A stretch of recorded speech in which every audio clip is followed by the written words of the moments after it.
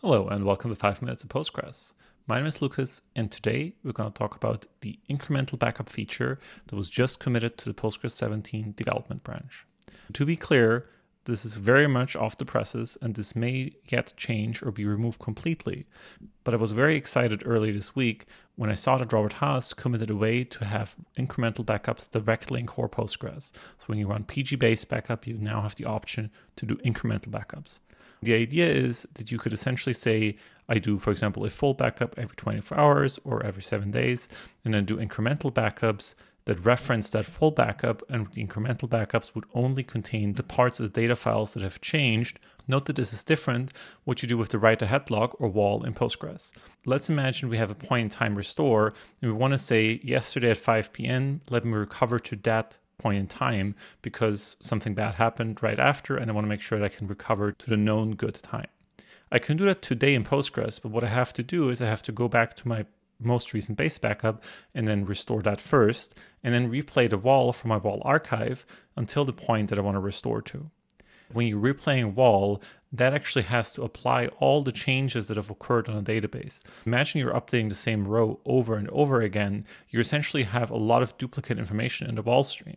Instead, with an incremental backup, you actually have snapshots in time, and you have the actual diff between the time you took the backup to the previous backup. It's much more efficient if you're doing a lot of updates because you have to do less work to get to a particular point in time, assuming you're doing more frequent backups thanks to the incremental backup feature.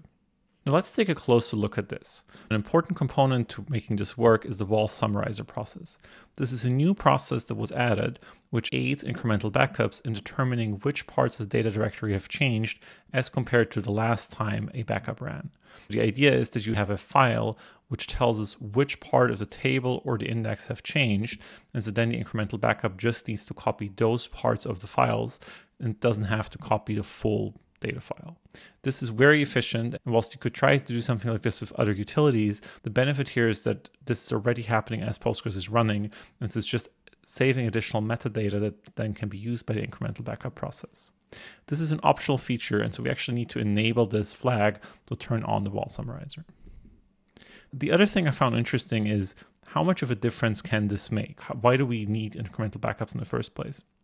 On this mailing list thread on the Postgres-hackers mailing list, Jakub from EDB ran a test. This is a PG bench test. The idea is that the data size doesn't really change much throughout this test. This is a 24-hour-long test. But the start database is 3.3 gigabytes. At the end, the database is 4.3 gigabytes. And then as it's running, it's continuously running PG bench workloads. In those 24 hours, if you looked at the wall archive, there were 77 gigabytes of wall produced. That's a lot of wall to replay if you wanted to restore to a particular point in time within that time frame.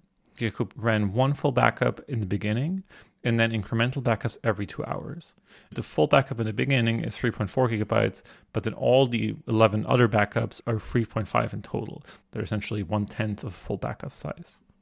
What Jakub tested then was the restore to a particular point in time. Previously, to restore to a particular point in time would take more than an hour to replay the wall, versus in this case, because we have more frequent incremental backups, it's going to be much, much faster to restore. In this particular test case is 78 minutes compared to 4 minutes. This is more than 10 times improvement in recovery time. Of course, you won't necessarily always see this amount of benefit, but I think this shows why you might want to do this is because you want to enable more frequent backups, and incremental backups are the way to do that. Let's try this out. I have locally a running Postgres 17 development version. Do not trust this for any relevant data, right? This is very much heavy in development, but let's take a look at how this works. Before we get started, we need to turn on the wall summarizer process. I'm going to do alter system, set summarize wall to on, and then I'm going to do a pg reload. This luckily is a reloadable setting. If you want to turn this on after the fact, you don't have to restart your database server, which is kind of nice. Now, wall summaries are going to be written. The idea is that each time you're running a checkpoint, you will get another summary file here. We want to do a base backup first. So we'll do pg base backup, and we'll point this to the backup one directory. And then to speed this up, we'll actually do a checkpoint because otherwise it does a slow checkpoint. In this case, for testing, we want to do that fast. Now we have a backup one directory, 350 megabytes in size. Let's do an incremental backup, and let's pass the backup manifest of that previous backup. For our incremental backup, in this case, is only 48 megabytes. If I do backup 3, I can pass my backup 2 backup manifest. The incremental backups can rely on each other. And then if I take a look at that, that's even smaller than the second one. And so now what I need to do to be able to restore to the point of that backup 3, I now need to use pg-combine backup. And so I combine backup 1, backup 2, backup 3 to backup full.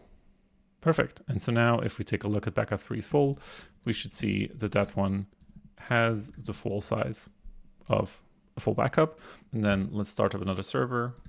If we look at the log file, we'll see that that one came up successfully. We can see that this is the data as of a few minutes ago. Now we've successfully taken incremental backups, we've combined them into one working backup, and then we restored that server. And that was obviously a lot faster than if I had to replay the wall. Overall, this feature will save a lot of time and pain waiting for wall replay because you can now do more frequent incremental backups. And it's great to see this as part of Postgres core so that people can just do PG-based backup and then use the incremental mode to have incremental backups work. Very exciting. I hope this stays in Postgres 17, maybe gets even further improvements. And so then next year, September, October timeframe, we can actually use this in production. And before we close, a quick logistical note. We're going to take a break over the holidays. We'll be back with 5 Minutes of Postgres on January 11th.